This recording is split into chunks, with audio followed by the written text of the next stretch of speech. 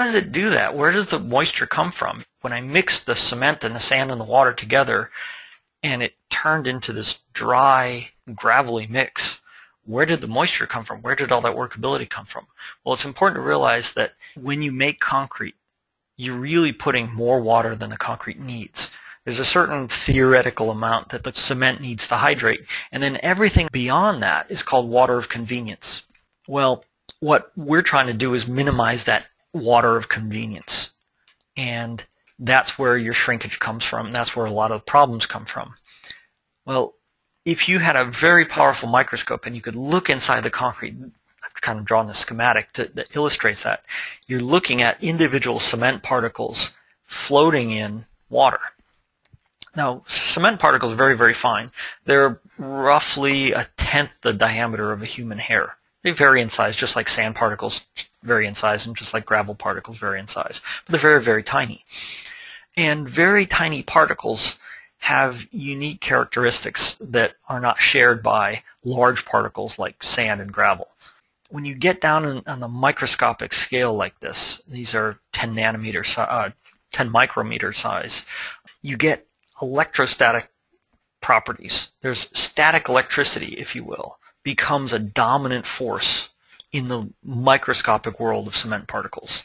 And your pigment particles are the similar sizes, and your Pozzolans are similar sizes, and things like that. So all these little tiny particles are influenced by the fact that they're in water, and water's a polar molecule, and these individual chunks of cement attract water to them, and they get an electric charge, and they tend to stick together, and they form these clumps. And so on the left side of the screen, I've kind of drawn schematics of these large, spongy, open, almost like bubbles of particles stuck together. And these particles, or these clumps I should say, they can trap mixed water inside them. Just like if you used a porous aggregate, you're actually losing mixed water. You have less mixed water available to act as lubricant.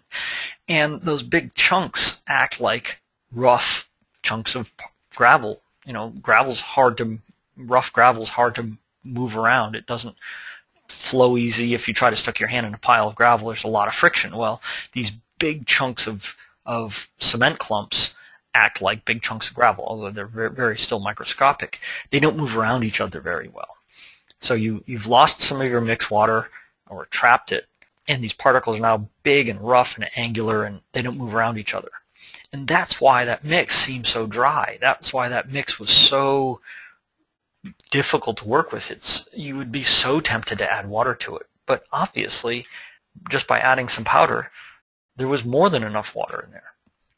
And this is sort of the insight. This is the secret of superplasticizers, or water reducers in general, is that they free up that trapped water. They break up those cement particles, and now instead of acting like big chunks and clumps, they act more like separate, discrete particles that can move around each other.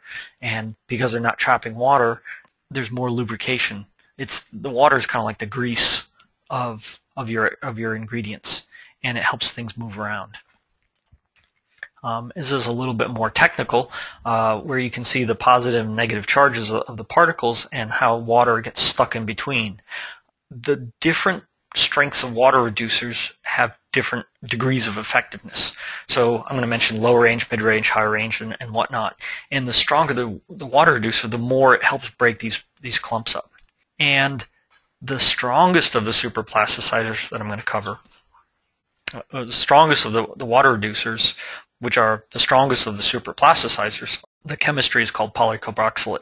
And the chemistry behind them is even more complex and more sophisticated, because instead of just acting like a dryer sheet that you throw in your dryer so your socks don't stick together, these actually have polymers that coat the particles and act like a physical barrier that helps separate the particles. It's called steric repulsion. It's pretty cool technology, and that's why SCC, or self-consolidating concrete, uses these polycarboxylates. You can use a lot less water and still get a lot of lubrication, so your particles just slide around each other. Very, very potent, very powerful, very versatile.